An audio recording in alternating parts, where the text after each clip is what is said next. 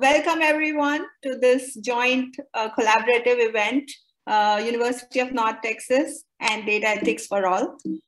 And we have a fabulous event planned for you today.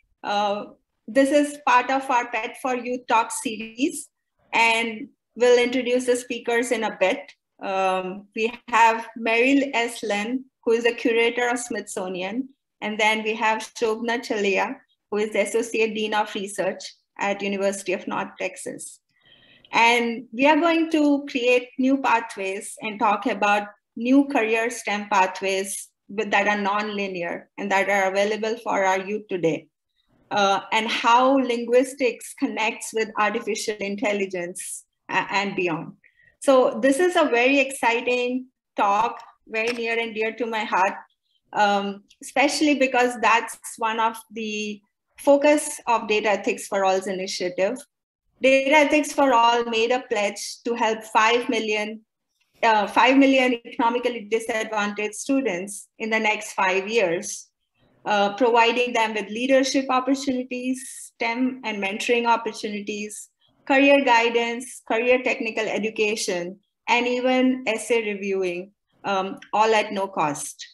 And our PET4Youth series is designed to help our youth explore that. And so I'm very excited to partner with the University of North Texas and the Department of Information Science on this very important journey.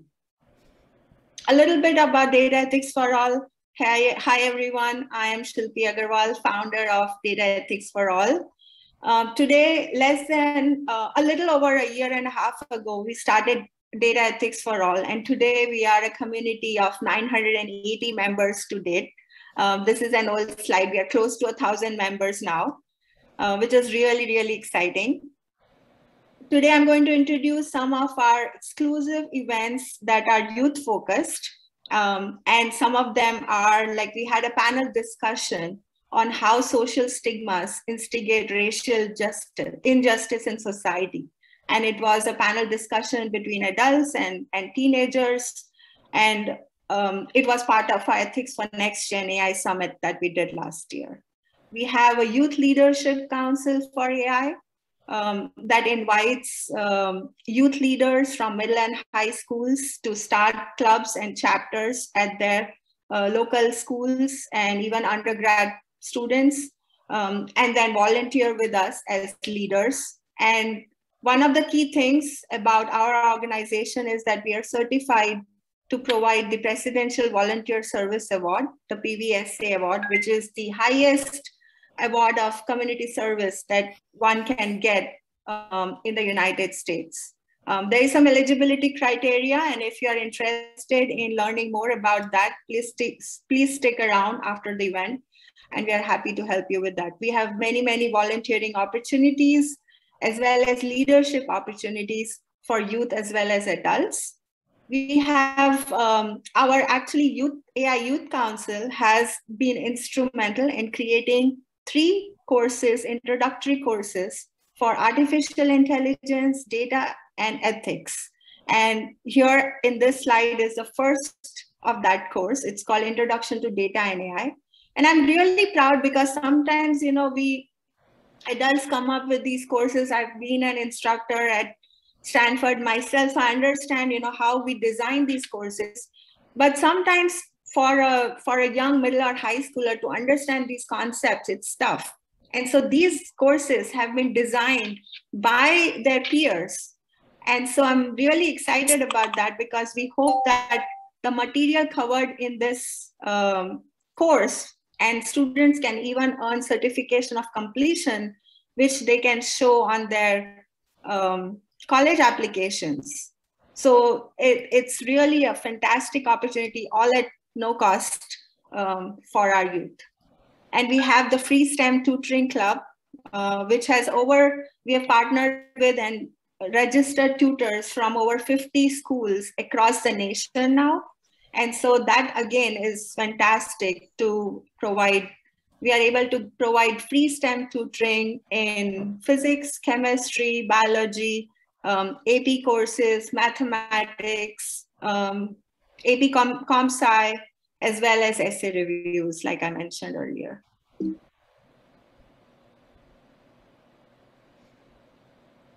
And these are some of the other fantastic things that we are doing. Besides the PET4Youth talk series, we also have workshops. We have done 2 workshops previously. One was Introduction to Java, and the other one was Introduction to Graphic Design. And so we are really and these again were student-led projects and workshops, and they were actually hands-on, where students got an opportunity to go along and work along with this workshop. Our Data Ethics Institute hosts over 13 courses to date, and more are being added every day. We have town hall meetings for inviting all our members, and we have had, I think, 5 town hall meetings so far, with various topics that are near and dear to current generation, as well as to share wisdom across generations on the effect of social media and disinformation, as well as how social media is polarizing, creating polarization, how students and adults are now constantly looking for external validation on social media platforms instead of believing in themselves, and how all of these are affecting and changing our behavior on a day-to-day basis. We even watched The Social Dilemma as a group, as a, what's it called, Netflix party. So yeah, I mean, we are all about educating youth on the ethical use of data science. And without further ado, I know you want to hear more from our speakers today, and we have 2 fabulous speakers here. So I'm going to introduce Mary Lynn, who is the curator of Smithsonian. And she will be presenting a talk on her journey from being a linguistic at a Smithsonian. So Mary S. Lynn is a linguist, curator of language and culture vitality at the Smithsonian Center for Folk Life and Cultural Heritage. Her primary research is in effective grassroots strategies in language reclamation and cultural sustainability, especially in small and minoritized language communities. Her work focuses on Native North America, especially Oklahoma, Europe, and Tibetan areas of China. She is the director of the Language Vitality Initiative that focuses on collaborative language research, networking, training communities in language and cultural documentation, and evaluating impact of grassroots language revitalization efforts. Before joining the Smithsonian in 2014, she co-started the Oklahoma Native American Youth Language Fair and the Oklahoma Breath of Life as founding curator of Native American languages at the Sam Noble Museum. Mary received her PhD at the University of Kansas with the descriptive grammar of the Yuchi language in 2001. Please welcome Mary Lynn. Mary, welcome. There we go. I was having trouble unmuting. Hello, thank you very much. Okay, well, that pretty much was my talk because this is about my life as a linguist, but I'm just joking. Thank you very much for inviting me here today, and I hope we'll have fun with this. I think that it's a mixture of how I became a linguist and really what is a linguist, and what we do, what linguists do in the world. So this kind of started because I was talking with some friends and we were talking about the different jobs that I've had, and it kind of touched on many of the major areas that linguists do. So we thought this might be a good way to approach the topic. So here we go, my life as a linguist. But before we do that, I'm gonna give you a quiz, a quick quiz on here. So the first one is, how many languages do you think are spoken in the world today? Do you think there's about 500, about 2,000, about 7,000, or over 13,000? Are we supposed to put our answers in comments? You can do that. That might be faster than us trying to go back and forth and speak. But if anybody wants to put 7K 13D, a lot of people D over 13C, yeah. So most of you, it's about between the C and D, but it's actually around 7,000. It fluctuates. It goes in and out. That's for sure. Yeah, there's about. Here, I need to do it this way. There's about a little over 7,000. But the interesting thing about this number is only about 23 of the languages are spoken by over half of the world's population. So it's very top heavy on a few really major languages. At least 40% of the languages in the world are endangered, and this means that there's not younger generations learning the language naturally in the home. Many of that 40% have fewer than 1,000 speakers in them. So the world really is right now in a crisis. On one hand, I would also argue that we're also in a revolution of language revitalization. And I work on the end of language revitalization. How do people change the shift from majority languages and help keep their languages alive? Let's look a little bit closer to home, if your home is the United States. So how many Native American languages were spoken in North America at the time of European arrival? So around 1492, how many languages? Do you think there was about 50, about 150, about 300, or more than 500? You can put them in A, about 50, D. I'm hearing a D, C, 150, D, a lot of Ds. Okay, if you had D in mind, you're correct, and that's just North America where the current U.S.-Mexican border is. So it does not include Mexico at all. There were more than 500 languages. We're not quite sure exactly how many, and over probably about 56 language families. To compare that with Europe, there's 3 major language families in Europe.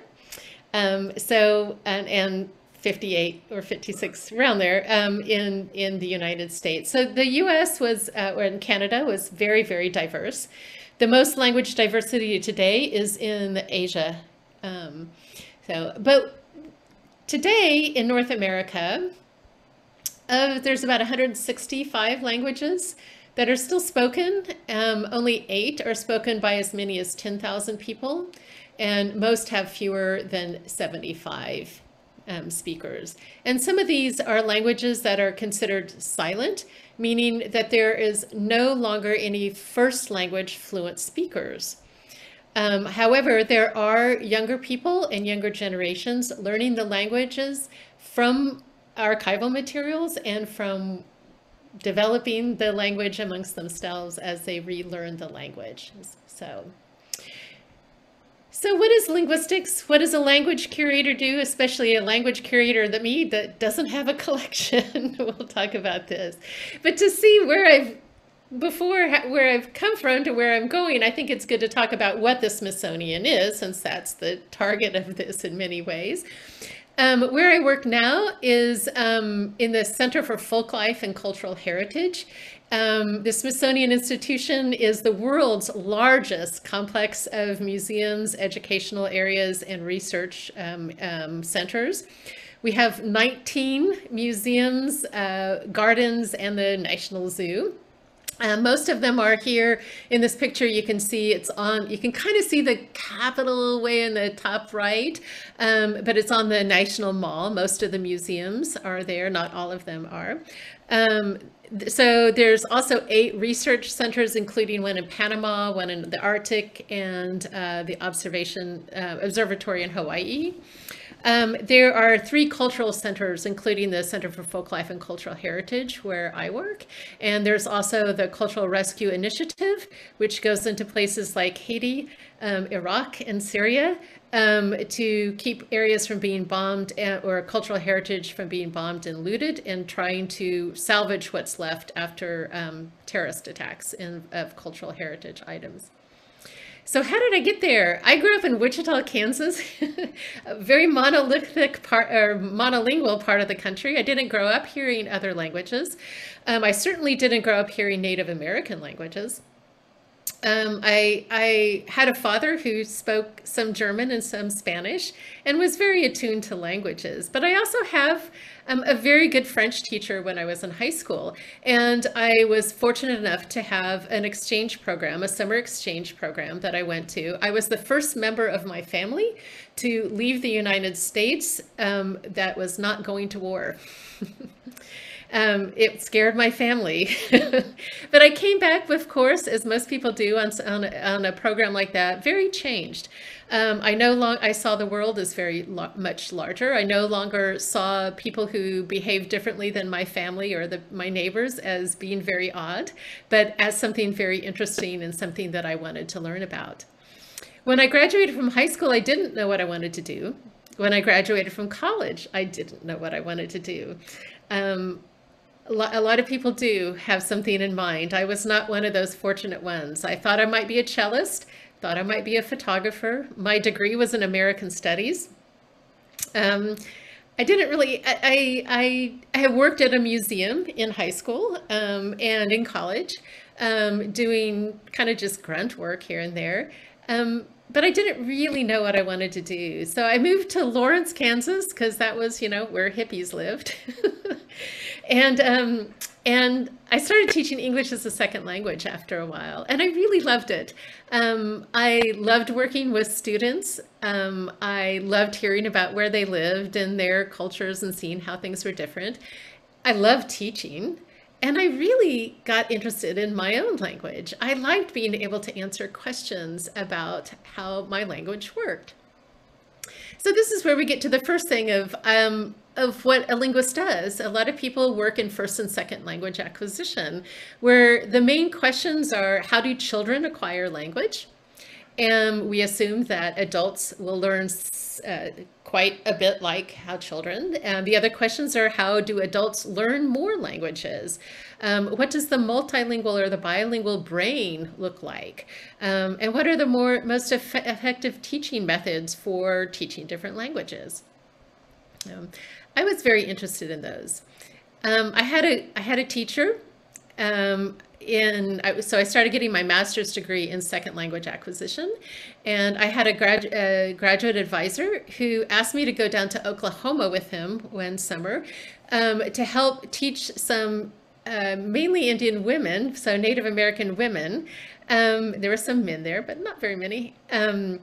How to teach their languages, because they were wanting to teach their languages because they were endangered. And so I agreed to go down and help them. And I'm not in this picture because I'm behind the camera, but this is after 3 years. There's a Kickapoo woman and a white teacher that worked with her. There's some Muskogee Creek teachers and two Cherokee teachers in this picture. And they're holding up some of the teaching materials that they developed for their languages.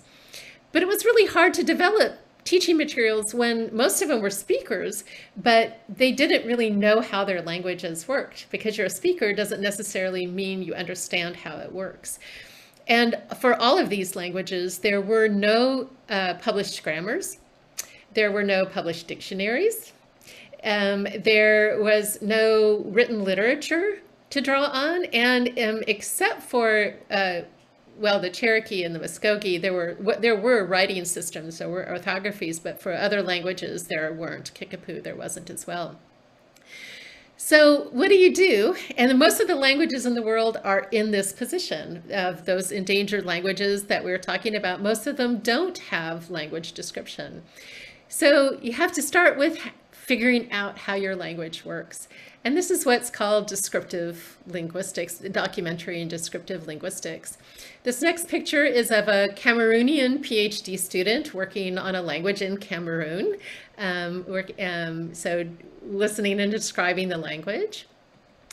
This is a picture of a student that is trained through one of my programs that I do at the Smithsonian, and he recorded the elder man that's in the photograph doing some cultural hammering tin, and they are going back over this as a family and collecting more words about what he's doing and talking about it. And so this is called a re-elicitation session.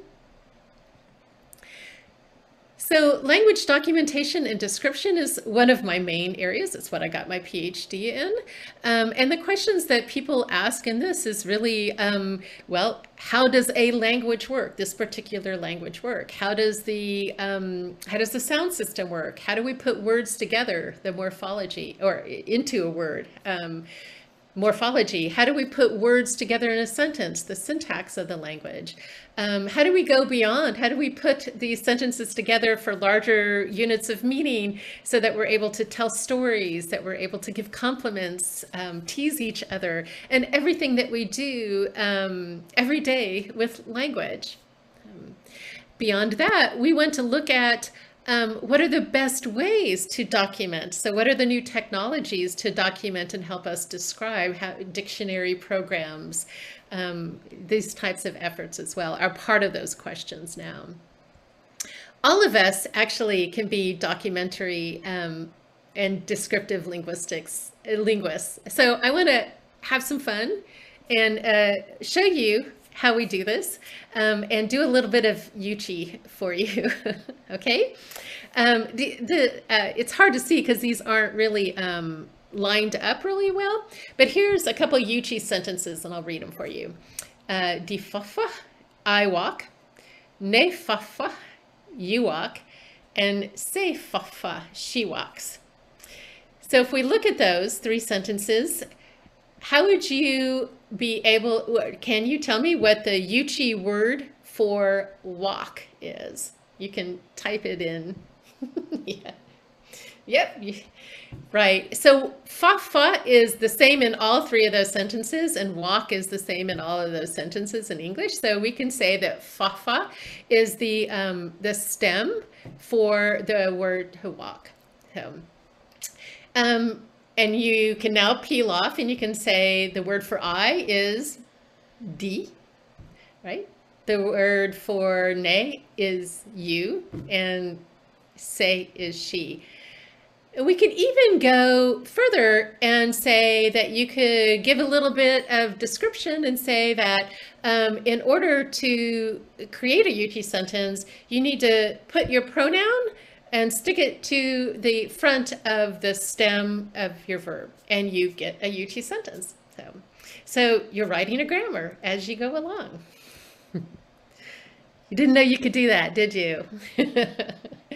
Okay, I'm gonna make it a little harder now. You are familiar with di fafa, which means I walk. What about di fafane? I always walk. Di fafa jen, I walked. What's happening here? What's happening? What's that ne on the end? What does it mean? It's called the habitual. It means you always do something. In English, we have to translate it as always. And the di fafa jen, that jen, the suffix on the end, is the past tense marker, right?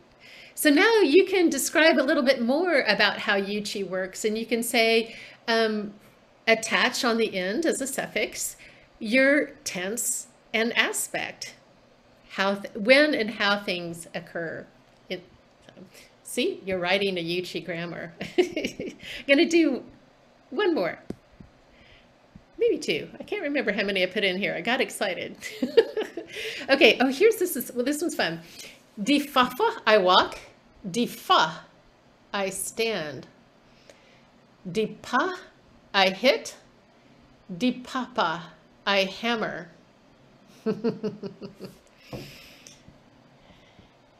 Anybody want to take a stab at what's going on here?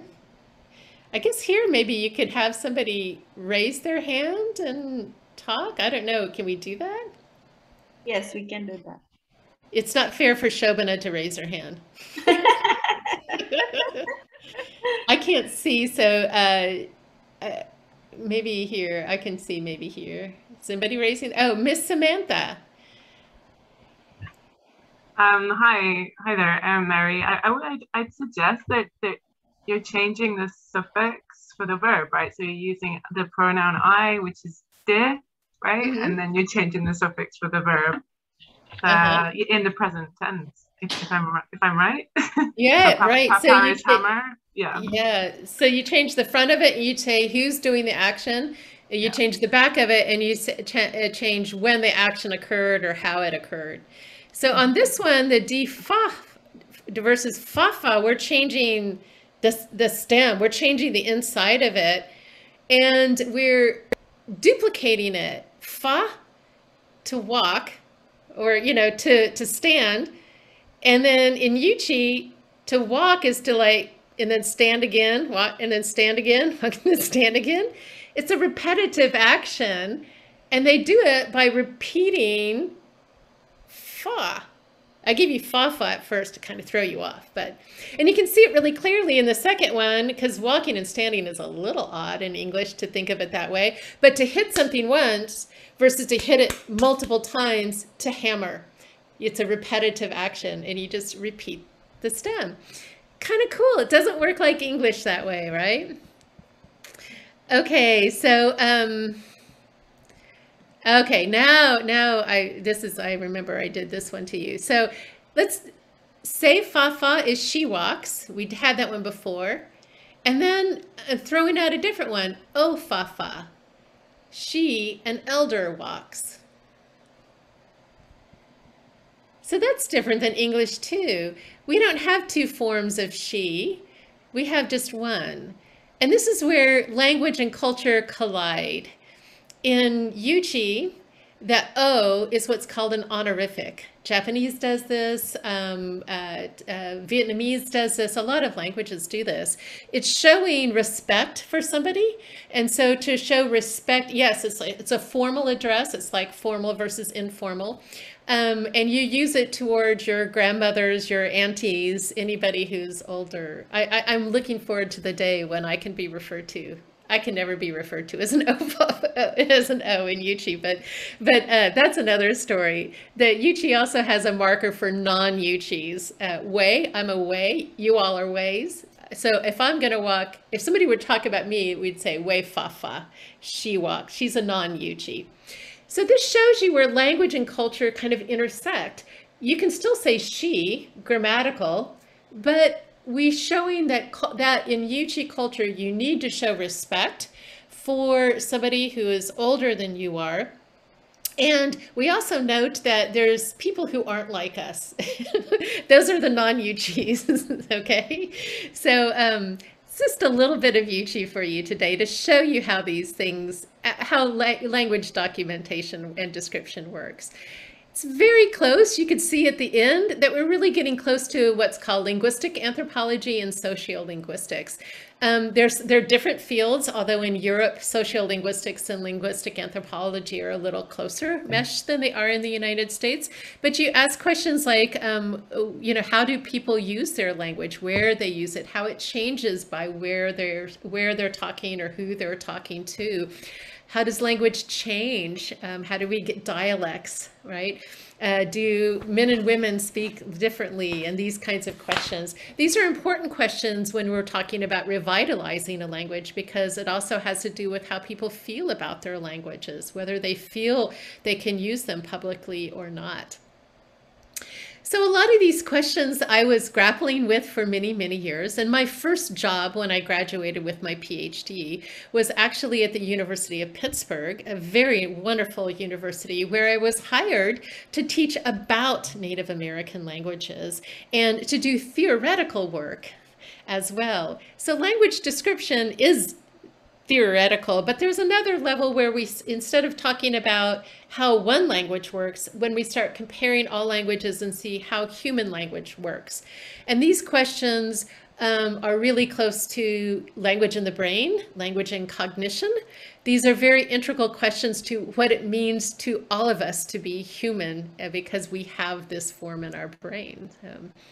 So I started teaching like a good person in linguists usually do. We get jobs in teaching, and I love teaching.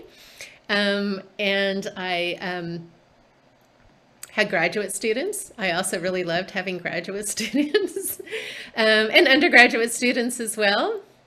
And I still continue to teach like I did in Oklahoma with language teachers, teaching linguistics and language teaching and language revitalization in what's called the Institute on Collaborative Language Research, that was really training young people to be linguists around the world, in the United States and around the world. These are community members and non-community members alike. It's also really, this institute really pushes a lot of the ways to look at language data in a collaborative form with the people, with the community members. So it's really changing lots of areas of linguistics. But I really wanted to be back in Oklahoma, where I was working with people, with community members all the time. And I got a position that was in the anthropology department. So I was no longer expected to do syntactic theory and morphological theory. I was expected to do the linguistic anthropology part of description. I was also made curator of the Native American Languages collection at the Sam Noble, Oklahoma Museum of Natural History. So this is what people think that archivists do, language archivists do.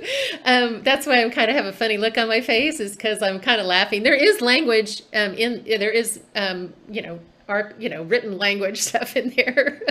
But that's not really what a language archivist does, especially a language archivist that works with endangered or minoritized languages.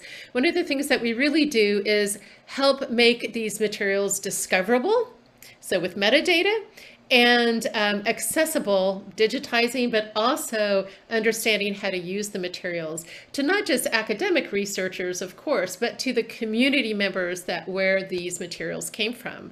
We talked about at the beginning about how many languages are silent, and one of the ways they've breathed life back into their sleeping languages is through what are called the breath of life approach, where people go into the archives, find the materials, and learn how to use them, and use them to revitalize their languages. I did this on an Oklahoma level. This approach was actually started in California, and I've done it on the national level as well. And these are some Miami tribe, Miamia researchers in the National Anthropological Archives. We also don't really separate language from culture. We really have people go into the collections, the material cultural collections as well, because that's, it makes people remember things. It's why they want to be learning the language, is to oftentimes use or renew older types of arts, crafts, and lifeways. So this is a picture in the national, anthropology collection at the Smithsonian with Alutiiq researchers, where they were explaining to us, the Smithsonian Museum people, how to better care for their collections. The young woman here is a very wonderful regalia maker. So language archives and language curation. I have a bone to pick with the way the word curating is used nowadays. It's often used like when people use it to talk about curating playlists or makeup collections, where that person is the expert, right? And often self-assigned expert. Here's my playlist because I like my playlist and I'm going to share it with the world. And this is fine on this level. But that's how curators used to be thought of in museums. And in many cases, they still are. But they're usually seen as being the person in charge of, the expert over a specific type of collection. They're the person in charge of it. Their job is to build a collection, which often was very kind of taking from places, right? And they're meant to interpret these collections and interpret them for the public in exhibitions, events, and more modern ways, videos and things like that today. But you can see that it's not quite really what's going on in language collections.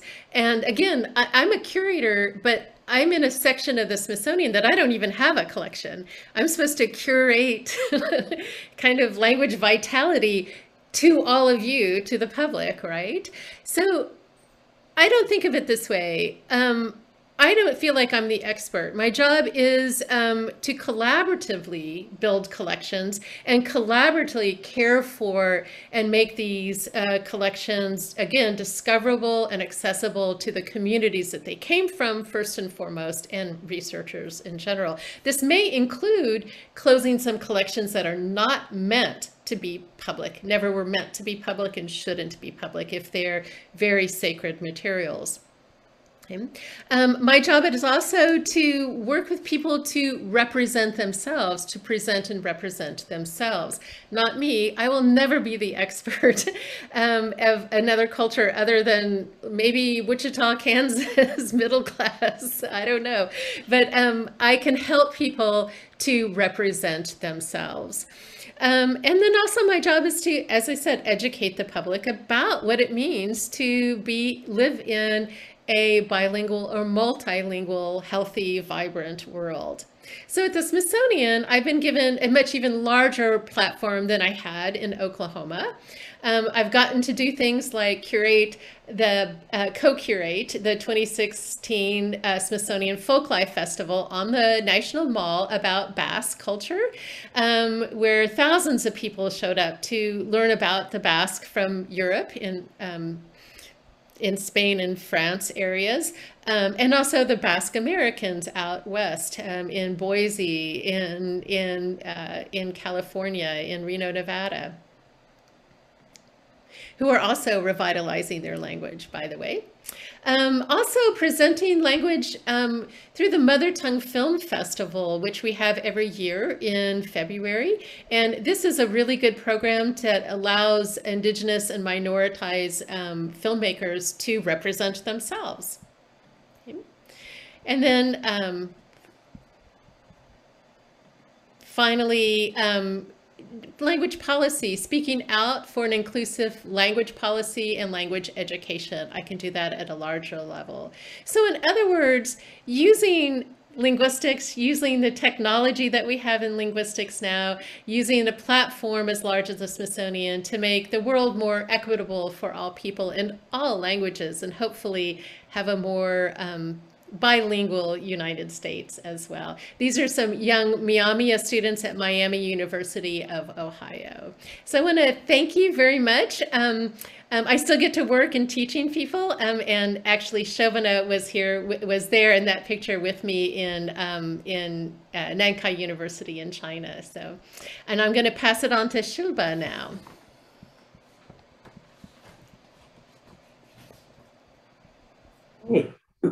Yes, I'm muted. Thank you, Mary. Oh, wow, what a wonderful speaker and such an informative presentation. I certainly didn't know so much about languages, even though I speak 4 languages. I can read and write 3 languages, and I can speak 4 languages, but I never knew the wonderful world of language in depth, like you explained. It's certainly fascinating. It almost feels like there's so much science behind even the language. You know, the field of linguist has so much of science behind it. So I'm sure that our audience also enjoyed this presentation. Yeah, people are giving me kudos, all kudos to Mary. And thank you. But I feel like I've overstayed my welcome. I think it's Shobana's time. It is certainly, but I do see a couple of questions, Mary, for you. So before I bring Shobana, so one question was, are any of the endangered or silent languages fed into NLP algorithms? I know you're not an AI expert, but I'm not an expert in that. Shobana may need to help me on this. I know that they are, they've been working on that and trying it. I think, you need a lot of input to put them into those programs.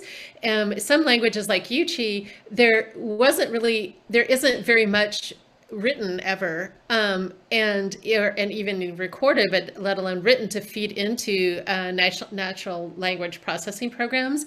But those that do, and I think they have that have more, I think they have tried that, but I don't know the results as well. But Shobana probably does. That's a great. Shobana, yes. I think it's a great question because it kind of leads to the whole thing of why is what Mary talked about STEM and how does it really interact with AI and NLP is probably the way. So as Mary, you were saying, we don't have enough data. So what a lot of documentary descriptive linguists are doing is creating that data with speakers and creating audio, video, transcription, translation. So where nothing exists, creating something that then computational linguists can use for various types of voice recognition all the way to machine learning and translation. But very little data available. Yeah. Mary, I have one more question for you. There was an attendee. He's actually Jason. He's also one of our friends and a dean of the Stevens College of AI Institute. So he's here with his daughter, and he's asking a question, can you spend some time in defining what is a distinct language? And that'll help us understand, the numbers and the question none of us wants ever.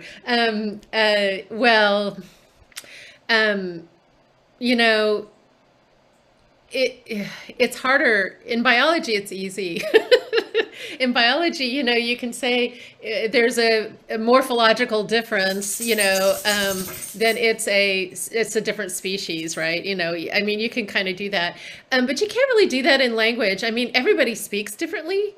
Everybody does. So like, I have an idiolect. My brother has an idiolect. I mean, we might speak very close because we grew up in the same household.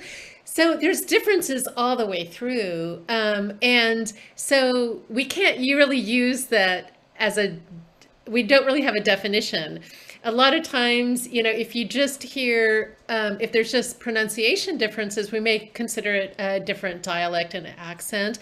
But if there's more and more syntactic differences or words, like when you listen to somebody from a different part of the United States, and they may say bubbler, and they may say firefly or Coke, these kinds of things, you can start seeing differences, but then you get to Australia and you're like, I don't really understand what they're saying. And you get somebody from Sherwood Forest and like, you have to have it like subtitled, right? Is it a different language? Well, we're calling it a dialect still, but other places, it really depends on people. When people determine we are different, it's a different language now.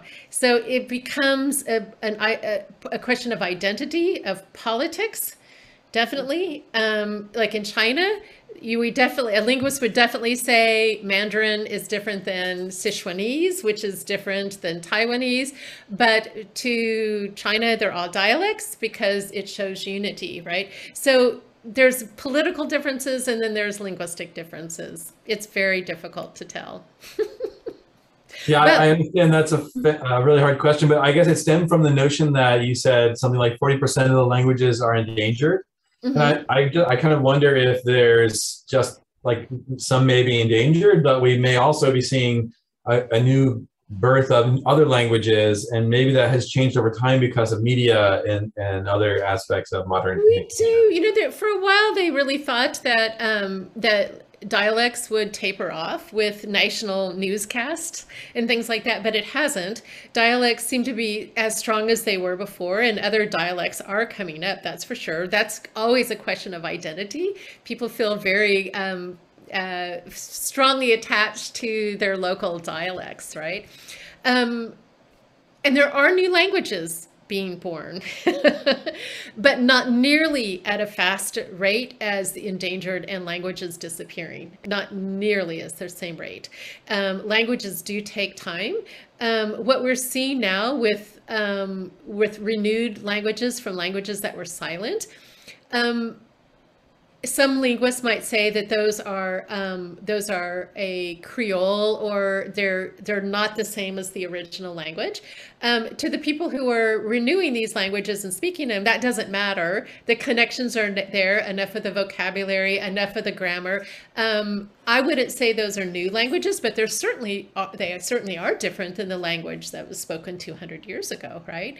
So, you know, these are big questions, but they're also, you know, I think we do need to be very aware that we're losing more languages than we're gaining. And we've never seen this before in the history.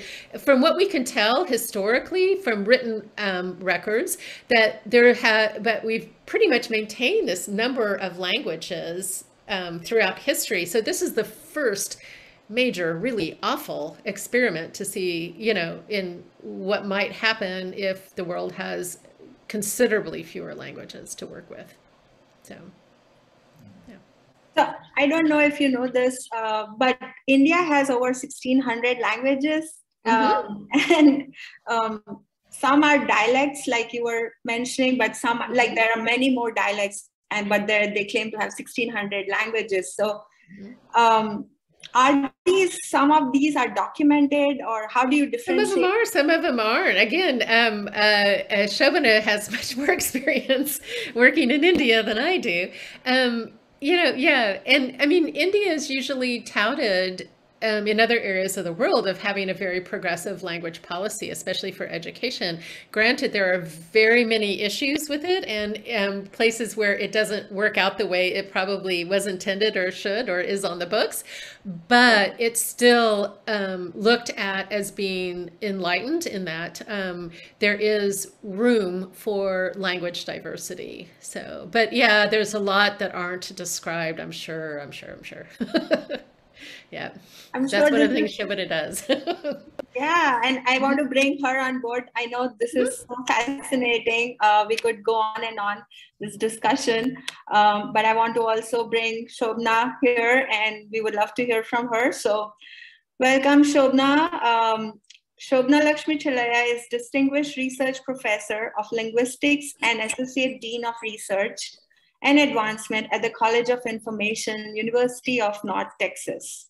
Her research has 4 areas of focus on the documentation of the Tibeto-Burman languages of Northeast India. She was a program director for the US National Science Foundation's Documenting Endangered Languages program from 2012 to 2015, where she now serves as an NSF intermittent expert. She has received major funding from the National Science Foundation and fellowships from the American Institute of Indian Studies, National Endowment for the Humanities, and American Council of Learned Societies. She is a recipient of the Nehru Fulbright Chair Fellowship for 2020-2021. She is the founding director of the Computational Resource for South Asian Language Archive at the UNT Digital Library. And there are a lot of her publications, including a grammar of Meitei, the Handbook of Descriptive Linguistic Fieldwork, and she has written many, many additional articles on Tibeto-Burman language. So without further ado, welcome, Shobana. Thanks so much, and thanks for organizing this. It's really great. I'm Mary. Thank you for visiting and talking about your story. And I think one of the people who put in the chat, maybe it was Maurice, Dr. Wheeler said, you know, it was nice how you you're a great storyteller is what he said. And that's really true. So we learned so much by the way you presented everything. I'm not going to add a lot to, documentary and descriptive linguistics per se, because you've really told the story so well, but I did want to tell a little bit about the programs that we have at UNT, and perhaps in that way tell you also a little bit more about what we do in linguistics, as well as our other STEM-related programs at our college, at the College of Information. And Adam, you've got some slides that you can share. I don't have them fancily set out, Mary, like you. I really like what you use there, the crazy slides. We have our little PowerPoint. Here it is. Okay, so let me just.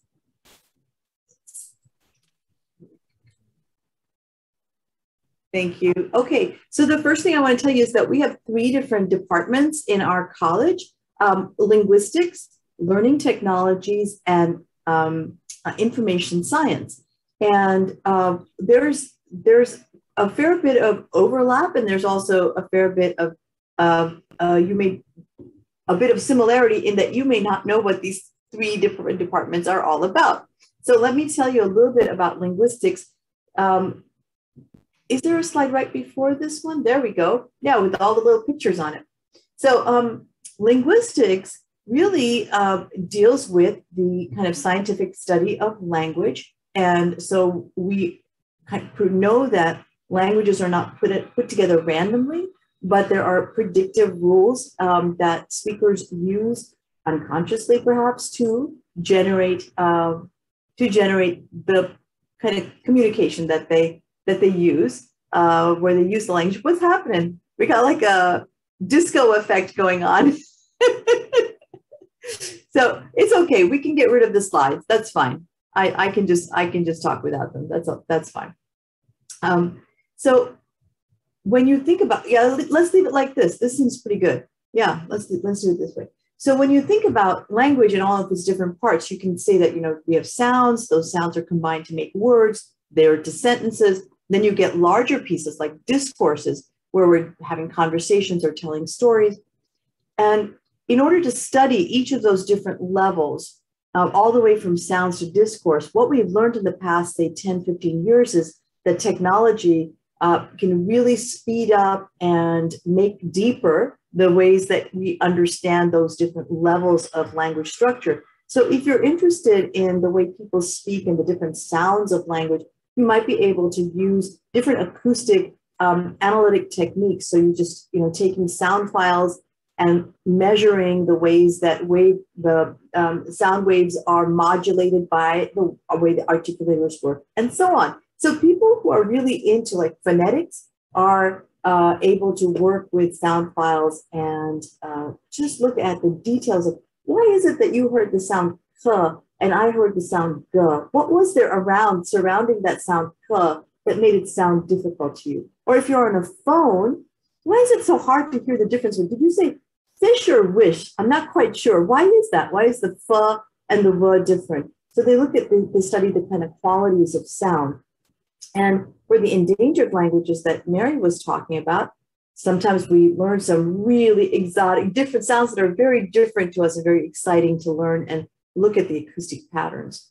So in addition to looking at sounds, we can also look at the ways that words are composed of. And so we talked about NLP a little bit before, and there are a whole host of kind of intermediate technologies that help us break sentences and words up into analyzable parts and then reorganize them so we can understand what are the possibilities of how people put words together and what are the impossible ways in which they put words or clauses together.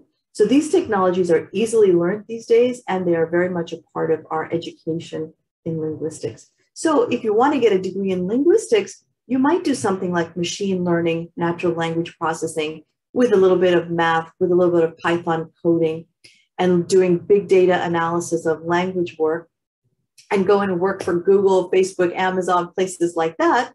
But if you're interested in doing something where the language is not really discovered yet and you're creating the corpus, you can still be doing technology enhanced work. It's just that you're doing it before the data is even created. You're helping actually create the corpus that can then be used for NLP.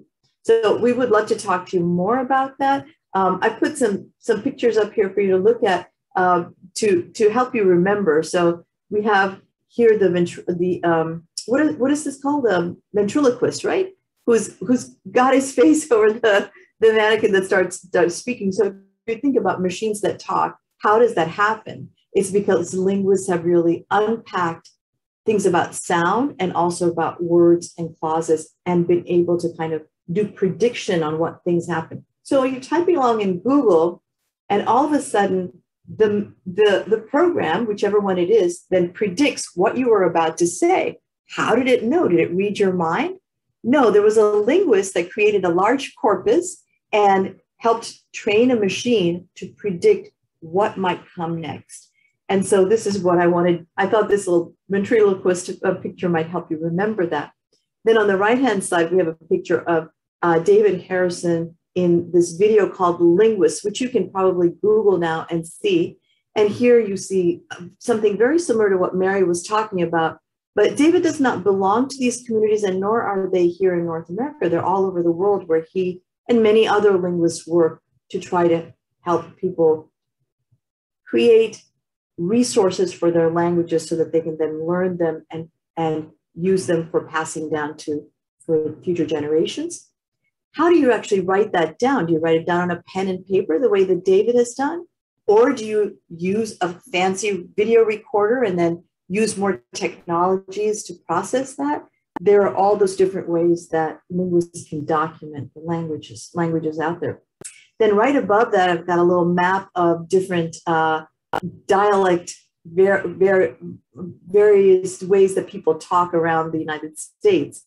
And that sort of reminds you of the fact that linguists look at language variation and look at the ways in which people say, I belong to a particular community because I speak like you, or I don't belong to your community because I say things slightly different from what you do. So they've got the Texan one there that's well known to us here in Denton, Texas, near Dallas. Howdy, y'all. And probably most of you who live in the Northeast or on the West Coast don't say that.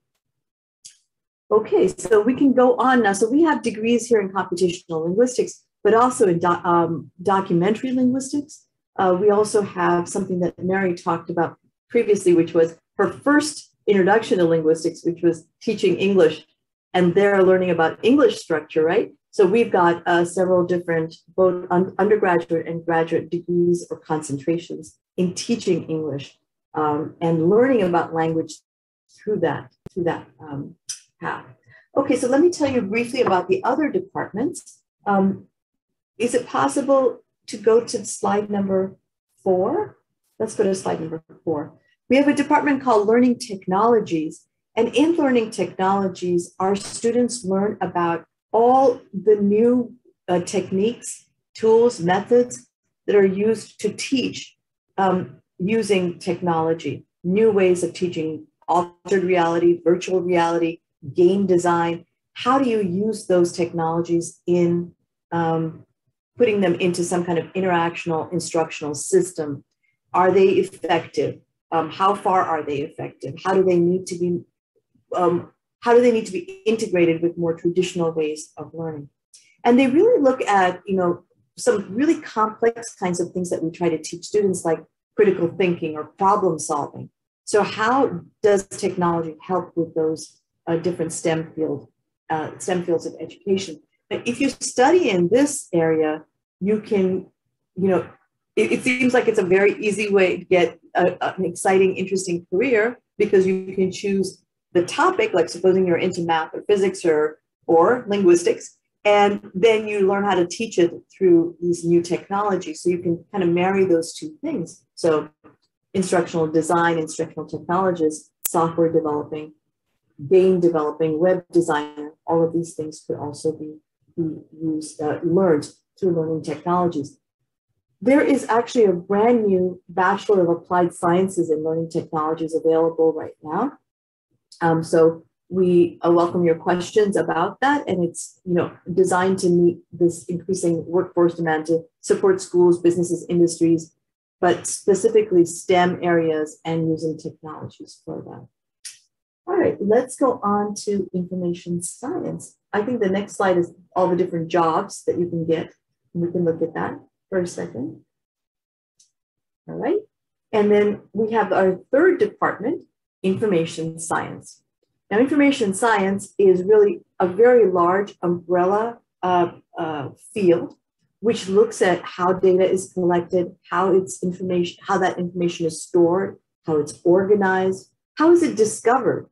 You know, how do I allow, for example, if I have a teenager in my home and they want to learn about music that was, popular in the 1930s in the US, how do they go about doing that? Where should they go look for it? Where is it going to be organized? What is the metadata? What are the hooks that they can use to go out or the keywords that they can use to go out and find that information?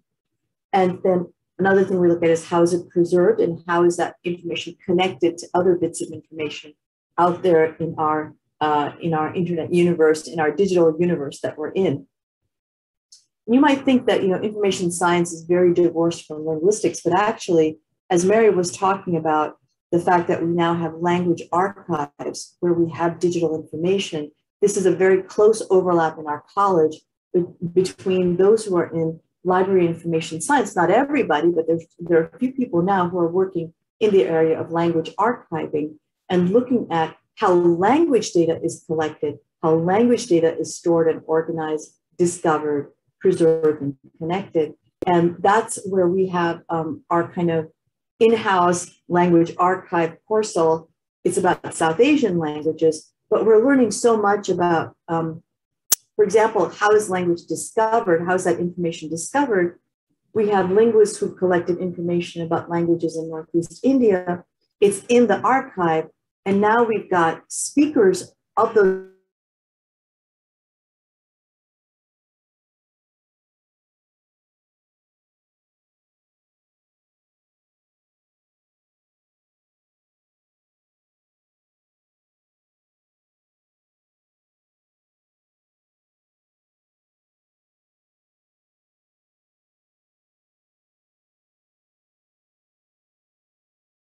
and I don't know, you can go maybe look at my computer and see what's going on. Did I get back on? Okay. I hate to go on and on. I think we're done, right? Hi, everyone. So Shobana just had a video glitch here just for a moment, but we're going to have her jump onto my screen so she can continue where she left off. So stand by.